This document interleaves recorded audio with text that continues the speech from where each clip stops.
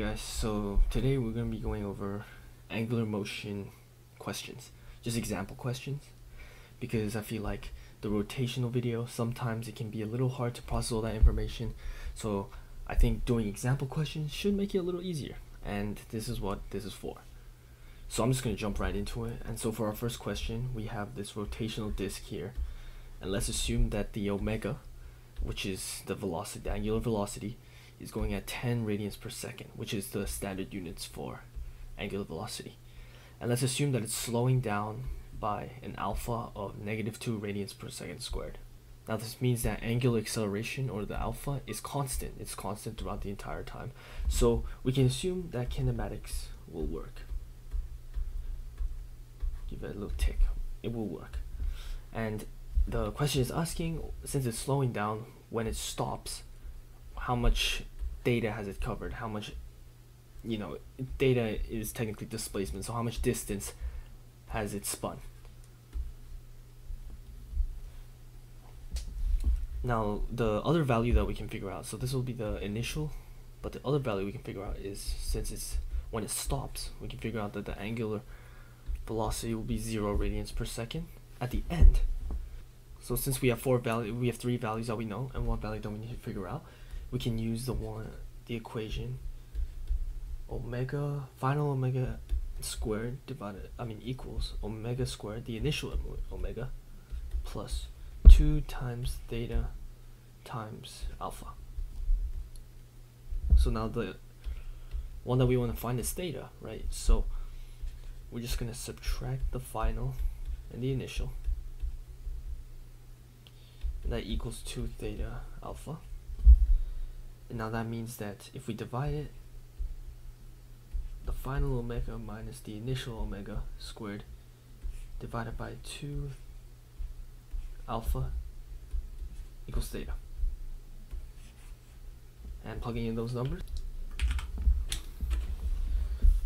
we get an answer of theta equals 25 radians. So when this wheel comes to a stop, let's just say one point has covered 25 radians of 25 radians of distance, and that is the theta.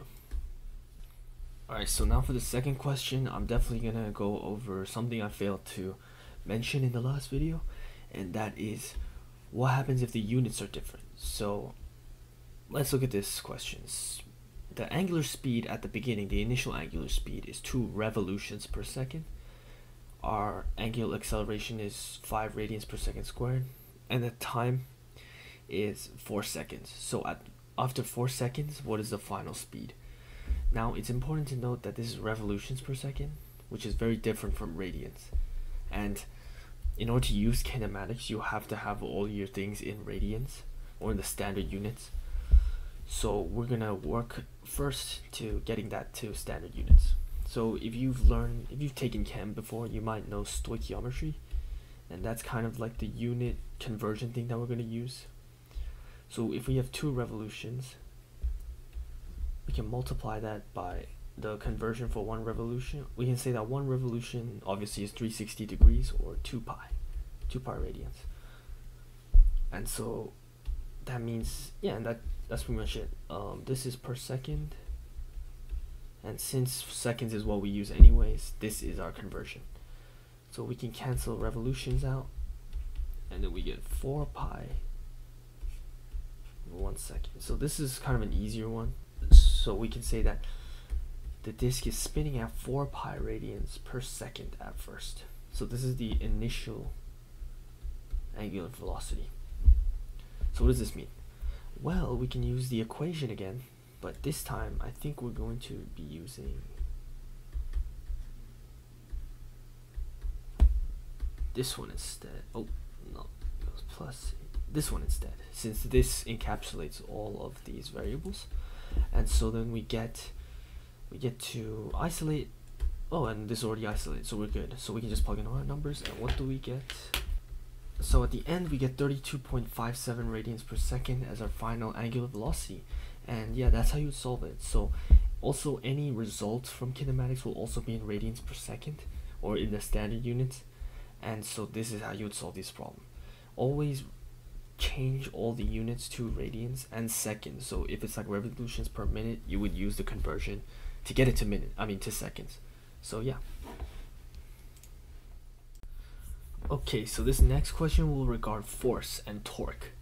So we have this problem right here where we have a spinner that is being pushed on by two forces, force from the villager and the force from me. And the question is which way and by how much is, well, what's like the net torque basically, and which way is it going? So to begin this question, I think it's important to note that even though it looks like me and this villager are pushing it in the same direction, you'll notice that the pivot point is here, and so therefore it means the villager is pushing it this way and I'm pushing it this way, so we're actually pushing in opposite directions. So that's definitely the first thing you want to note in your head, is which way am I actually pushing in terms of rotation. So net torque is going to be all torque added up. So if we know what the torque equation is, it's going to be force times radius times the component of force perpendicular. Now it says sine theta here, but in this case, since the force perpendicular to the pivot point is going to be the adjacent, we are just going to call it cosine. We're going to call it cosine this time. So we know that this force is already perpendicular, so we don't need to have any cosine or sine on it. So we can say, and let's assume that the radius, we are 5 meters away here and 4 meters away here. So for the torque of the villager, it'll equal 50 times 5, and the torque for me, it'll equal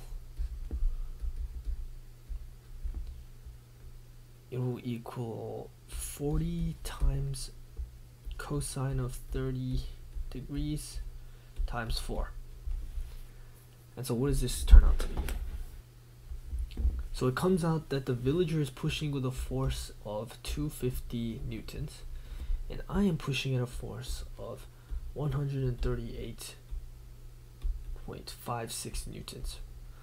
So if we subtract it, 250 minus, since we're pushing in opposite directions, we get a net torque of 111.4.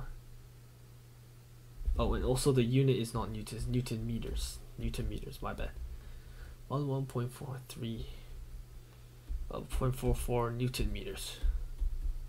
And since this is positive and this is positive, it means that the Newton meters are going in this direction, counterclockwise.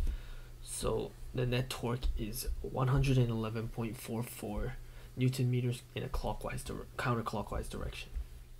So the last question we'll be dealing with is a balance. And you might be wondering, how does a balance relate to rotational motion? But if you think about it, let's say this villager wasn't here, then the balance would obviously tip on my side, and you'll see that this is a pivot point and it's rotating. It's rotating like this. I'll be going down and rotating. So that's actually why a balance question is rotational motion, because it can tip, and whichever way it tips, it will rotate in that direction, and this will always be the pivot point. So let's just do this. Let's try this question. Let's assume that the mass of this villager is 100 kilograms, and the distance from the beam is 2 meters. And let's say my distance from the beam is 8 meters, and the question is, what is my mass? So this deals with a pivot point here, which is the center, and then the two forces. So we can see that because they're rotating in two different directions, this villager's making it rotate this way, I'm rotating this way, our net torque counteracts each other. So what is the villager's torque? Well, since the villager's mg for force is directly perpendicular to the pivot point, we don't need sine because it will be the max torque for the force. So let's say that the villager's torque equals r times f, and the f of the villager is going to be mg, and the same with mine. Like this. What is the net torque?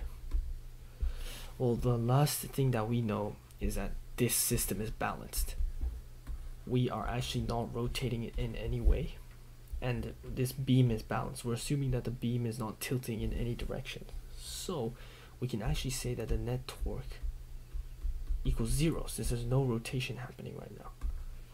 So what this means is that 0 equals the torque of the villager minus the torque of me, because we are moving in opposite directions. So what does this mean?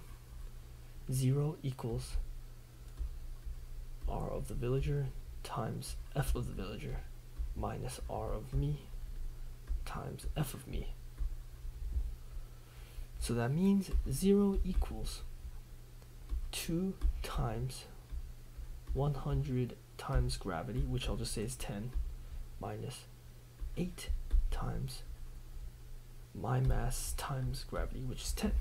And then by solving this equation, 80 m equals 2000. So 80 m equals 2000 and m equals 25. So I weigh 25 kilograms, and this will stay balanced. So yeah, that's the question, and these are all the practice questions I'll be going over today. Hopefully they helped. Next video I hope will be the kinetic energy one, the rotational kinetic energy, but I have a surgery tomorrow, so I won't be able to talk for a while. So the next video won't be out for maybe a little bit. I'll be definitely trying to release more rotational content, and also trying to release AP2 now. I think I'm going to start moving on to Physics 2. The only issue is that I'm taking Physics 2 right now, so it's a bit difficult. But we'll see how that pans out. Well, best of luck with your studies, and bye-bye.